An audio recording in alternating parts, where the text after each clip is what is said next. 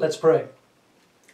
Father God, we thank you so much once again for the privilege of studying your word. We invite the Holy Spirit to lead us, to guide us, to teach us your truth, Lord, to make us free. We love your word. We love you. We thank you for your word. We thank you for the Holy Spirit. Prepare our hearts even now to receive of your word and teach us the truth. You said you will know the truth and the truth will make you free. We ask and pray all these things in Jesus' name and give thanks. Amen. Well, we're looking at a man named Lamech. You can turn with me, if you will, to Genesis chapter 4. In our last study, we looked at him as being the first two-timer. We're going to see something else about him that we need to avoid in our lives. And the title of this study is Man of Violence, or we could say Man of Vengeance. Not only was Lamech a two-timer, taking unto himself two wives, he's a man of violence. He's a man of vengeance. And there's some things that we need to consider as we look at his life. Let's begin once again reading in Genesis chapter 4, verses 16. But this time, and instead of stopping at verse 19, we're going to read on down to verse 24. It says, "And Cain went out from the presence of the Lord and dwelt in the land of Nod and on the east of Eden. And Cain knew his wife, and she conceived and bare Enoch. And he builded a city and called the name of the city after the name of his son Enoch. And unto Enoch was born Irad, and Irad begat Mehujael, and Mehujael begat Methusael, and Methusael begat Lamech. And Lamech took unto him two wives. The name of the one was Adah, and the name of the other Zillah. And Adah bare Jabal. He was the father of such as dwell in tents, and of such as have cattle. And his brother's name was Jubal. He was the father of all such as handle the harp and the organ. And Zillah, she also bare Tubal-Cain, an instructor in every artificer in brass and iron. And the sister of Tubal-Cain was Naamah. And Lamech said unto his wives, Adah and Zillah, Hear my voice, ye wives of Lamech. Hearken unto my speech, for I have slain a man to my wounding, and a young man to my hurt. If Cain shall be avenged sevenfold, truly Lamech 77-fold. We're looking at this man of violence, this man of vengeance, and we're going to look at three things. First, we're going to look at threatening the sword. Then we're going to look at toting the sword.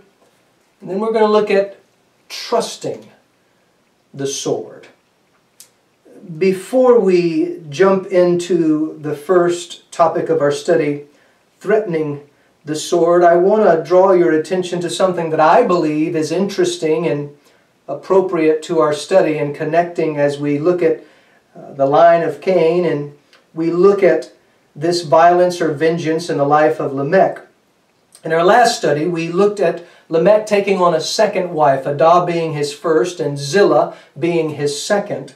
And notice in verse 22 that Zillah, the second wife that he took upon himself, bears a son.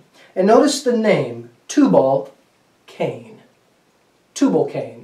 Interesting that Cain would be in his name or a part of his name. Remember, Lamech is the fifth and the last generation mentioned of the Cainites, those descendants of Cain. And he names his son Tubal-Cain.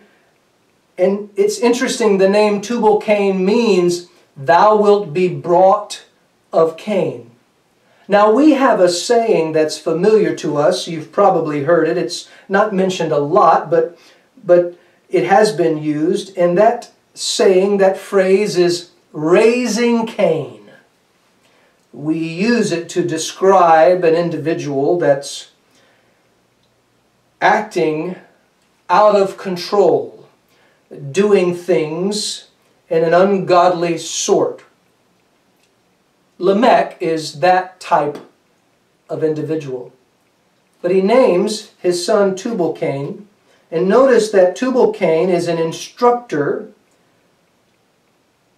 of every artificer in brass and iron. He makes cutting instruments with brass and iron. He's a metalsmith. He's an iron worker. You might say a blacksmith. The word instructor there means a whetter or a sharpener.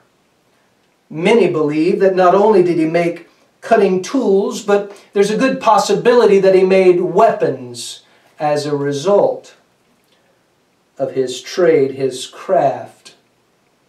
And it's interesting to consider that when we're thinking about this man Lamech. Because notice what Lamech says. He calls his two wives to himself, and he mentions what many scholars call the Song of Vengeance. It's the oldest poetic fragment in the Bible.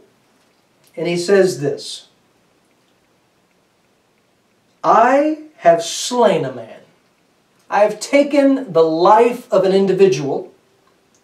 And he says this, to my wounding, and a young man to my hurt. Now, other translations make this a little bit more clear. This individual, this man, this young man, hurt or wounded Lamech. In the Hebrew, that word can mean bruise. So there was a bruise given, there was a stripe given, there was some type of wound or hurt caused by this young man. And Lamech, well, his payment for this hurt was the death sentence. He takes the life of this young man. Now, there are some scholars that call this self-defense. I personally am not one who's willing to say this is self-defense, because when a person hurts you or harms you, that's not necessarily cause to take that individual's life. We're not told that Lamech's life was threatened. We're just told that he was hurt. He took it upon himself to take the life of this individual, and he's boasting about it. He's arrogant in this song. He's unrepentant. He's bragging, if you will. And it's interesting that the word Lamech, the name Lamech, means powerful. This man is a powerful man, at least in his own mind, and he was hurt by a young man, and so he took that man's life. And if that wasn't bad enough, he's now bragging about it. He's proud of it. And he distorts a truth from our previous studies in the same chapter 4 of Genesis, verse 15, because Cain said, well, whoever finds me is going to slay me. And the Lord said unto him, therefore, whosoever slayeth Cain, vengeance shall be taken on him sevenfold. That's the Lord speaking. That's what the Lord said unto Cain. We have no record here with Lamech of the Lord speaking on this manner at all. So we're left to assume that this not sevenfold vengeance, but a 77-fold vengeance is not to be taken of the Lord, but of Lamech, or one of Lamech's descendants. He's saying, yeah, I took his life, and if anybody wants to do anything about it, well, you better watch out, because I'll take 77-fold vengeance or revenge upon you. See, he's a man who is a man of violence, a man of vengeance. He threatens with the sword. He's a powerful man. He's able to take care of himself, and he's bragging to his wives about it. This goes in line with what Peter asks Jesus in Matthew chapter 18, Lord, how often should I forgive my brothers? 7 times? And Jesus says, I'm not saying 7 times, but 70 times 7.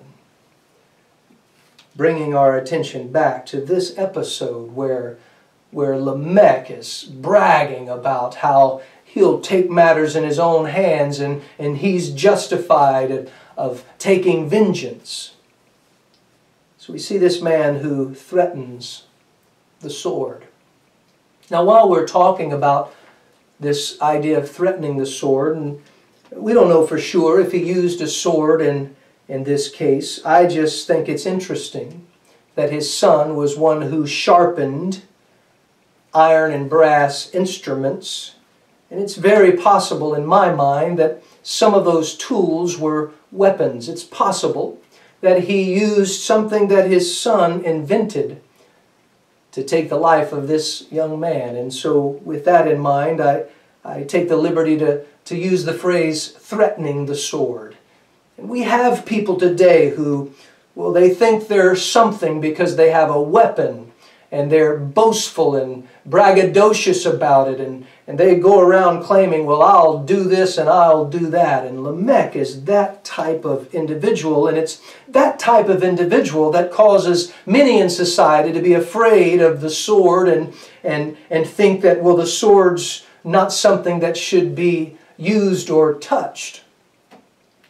Which brings me to the second point of our study as we consider this man, and that is toting the sword, carrying the sword, if you will. Now many will say, well, the Bible says in Exodus chapter 20, thou shalt not kill, so we can't kill. But upon further study of that verse in the Hebrew language, it doesn't say thou shalt not kill, it says thou shalt not murder. Now God takes serious the life of individuals, and in Genesis chapter 9, in verse 6, I want to read this passage of Scripture. He says, whoso sheddeth man's blood, by man shall his blood be shed. For in the image of God made he a man. It's a serious and somber thing to consider, taking the life of an individual, and God takes that very, very seriously. It's the reason that Cain is cursed. He's a murderer. Capital punishment is clearly taught in the Scripture concerning murder, the taking of one's life.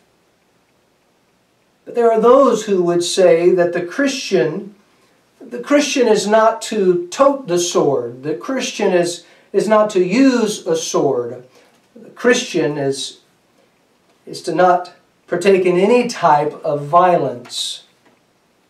And although Lamech is a man of violence, a man of vengeance, I don't believe that the Scripture instructs us as Christians, as believers, not to tote the sword. I do believe that a clear case can be made in the Scripture for self-defense. See, threatening the sword, well, that's defiance. That's an individual who could care less about the life of someone else. Toting the sword, I say that in the sense of defense. Being able to defend oneself or one's family. In Exodus chapter 22, I want to read a passage of Scripture that I believe clearly pictures what I'm discussing here. In Exodus 22, verses 2 and 3, it says this, if a thief be found breaking up and be smitten that he die, there shall no blood be shed for him. If the sun be risen upon him, there shall be blood shed for him, for he should make full restitution. If he have nothing, then he shall be sold for his theft. So, the Scripture is making clear that in the middle of the night, it's dark, not day, the sun's not up, and one breaks into another's house and the homeowner takes the life of the thief because it is dark, because he doesn't know why or who this individual is and what purpose this individual has broken into the home, and his life be taken, there should be no blood shed. There's going to be no punishment for the one who took the life because it was in self-defense. Now the context is a thief, and that's why the next verse says, if the sun be up though, it's a different scenario. If in the middle of the day, and it's clearly to be seen that it is a thief coming in. Notice, The context is a thief, not a murderer, not one trying to take someone's life, not a rapist, nothing along those lines. This is clearly a thief that has come in. Then it is not a case of self-defense. It is not okay to take that individual's life. It's along the same lines as what we're discussing with Lamech, this man of violence. This young man in some way bruised him, hurt him, and he took his life. And I believe it can be argued that he went further than necessary in this. And his bragging about it, I believe, makes it clear that that was his intent, and he was intending to go further than that if necessary, if anyone else should show up concerning the matter. So self-defense is clearly portrayed here in the Scripture. There are many examples. I can turn to Nehemiah chapter 4. Nehemiah, as you know, was the man who went to Jerusalem to help build the wall of Jerusalem. They were in rubble and they were torn down, and there was resistance. There were those who came and threatened their lives if they continued the work. And hear the words of Nehemiah. He says, "And I looked and arose up, and I said unto the nobles and to the rulers and to the rest of the people, Be not afraid of them. Remember the Lord, which is great and terrible, and fight." He says, fight. Fight for your brethren, your sons, your daughters, your wives, and your houses. So Nehemiah, this man of God, tells them to fight. To fight. Now there are those who will say, well, yeah, that's the Old Testament. That's the Old Testament. Jesus came in the New Testament and he says, turn the other cheek, which in context of the Scripture and knowing the culture of the day, he's talking about insults, those type of things. He's not talking about someone who is literally trying to lay hold upon and harm one physically, but ridicule and those type of things. But turn with me to Luke chapter 22. I want to read an interesting passage of Scripture for those who would argue, well, Jesus clearly taught that the Christian was not to ever engage in any type of violent behavior. Well, in Luke chapter 22, verses 35 and 36, Jesus is talking to his disciples, and he said unto them, When I sent you without purse and scrip and shoes, lacked ye anything? And they say, Nothing. And he said unto them, But now, he's on his way to the cross, he says, But now he that hath a purse, let him take it. And likewise his scrip. And he that hath no sword, well, he doesn't say, well, that's good, because I don't want you involved in any type of violence. He says, he that hath no sword, let him sell his garment and buy one. And buy one. So, I believe there's a clear argument that can be made that there's nothing wrong with toting the sword. The Scripture is clear, I believe, on self-defense and one's right, God-given right, to defend himself. But threatening the sword, there's no place for that in the life of the believer. Lamech is a defiant man. He's not a defender. He's defiant. Now let's move on to the last topic of our discussion, and that is trusting the sword. Trusting the sword. The Bible says a lot about violent men. As a matter of fact, not only was Lamech this man of violence, this was one of the reasons the Lord destroyed the earth with the flood. Just 2 chapters later, in Genesis chapter 6, verse 11, it says the earth was corrupt before God, and the earth was filled with violence. Filled with violence. Violence has no place in the life of God's men. In Proverbs chapter 1, verse 16, we read about violence as well. Proverbs 1:16 says this about ungodly and wicked men. He says, For their feet run to evil and make haste to shed blood. In the same book, Proverbs 3, verse 30 and 31, it says, Strive not with a man without a cause, if he have done thee no harm. Envy thou not the oppressor, That word in the Hebrew means a man of violence. Don't envy a man of violence and choose none of his ways. In Romans 3:15, Paul quotes from Isaiah, and he talks about those whose feet run quick to shed blood. We live in a very violent world. Men who threaten the sword. There's a big difference, I believe, in threatening the sword and toting the sword. Those who threaten the sword, that's where their faith rests. That's what they believe in. And there are many of individuals who do put their trust, if you will, in the sword. And the Scripture is clear about trusting the sword. There's a difference in toting the sword and trusting the sword. The Bible in Psalm 18:34 and Psalm 144 verse 1, David says, "The Lord teacheth my hands to war and my fingers to fight."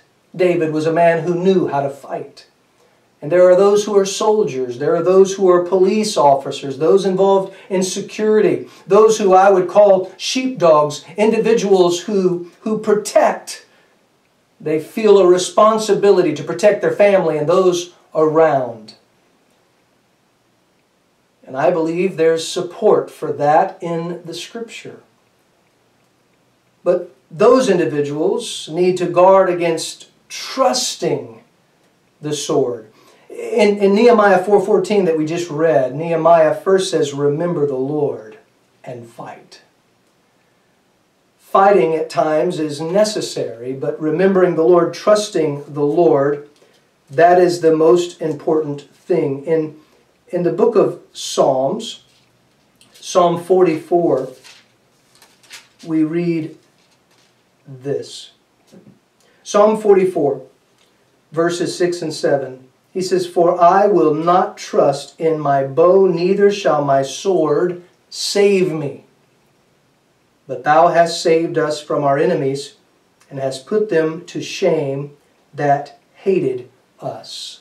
In Samuel we read, the Lord will deliver. Matter of fact, let me read that in 1 Samuel chapter 17, verse 47. It says this, "And all this assembly shall know that the Lord saveth not with sword and spear, for the battle is the Lord's, and He will give you into our hands." Trusting in the sword is foolish.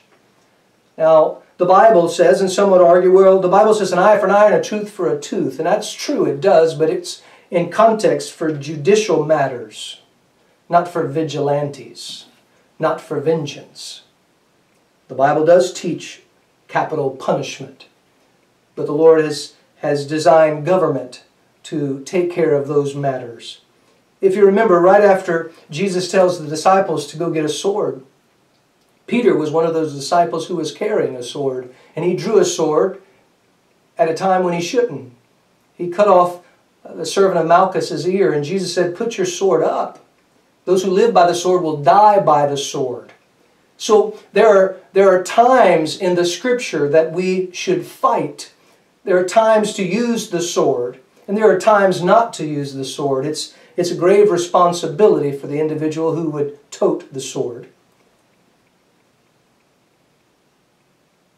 Lamech is a man who, he trusts in the sword. And not only does he trust in it, he threatens the sword. I believe that a believer has the right to tote the sword, but one must do so with wisdom, not like Lamech. It's interesting that Cain is a murderer, and the last mentioned descendant there, or generation, is also a murderer. These men of violence. And in Romans 12:19, the Lord makes it clear, "Vengeance is mine, I will repay." And in our last study of Lamech, we talked about bishops in the New Testament, those leaders, men who would be leaders within the church. They are not to be soon angry, not to be strikers. They're not violent men. So as we consider Lamech, I believe we have two choices. I have made my choice, and I hope and pray that you will make the same. We can be like Lamech. We can be men of violence, men of vengeance, men who threaten the sword and men who trust in the sword.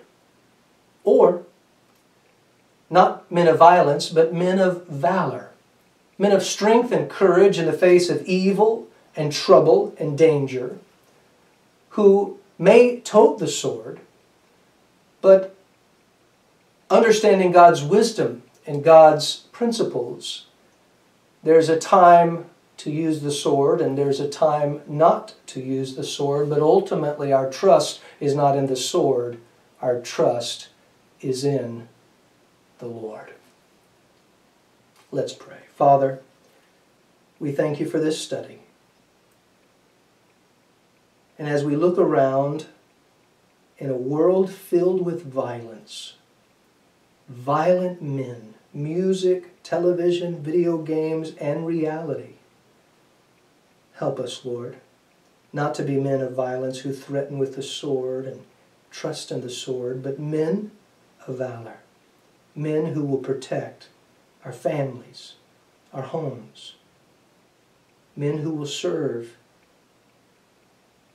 men, Lord, who may tote the sword, but recognize that it's an awesome responsibility to do so.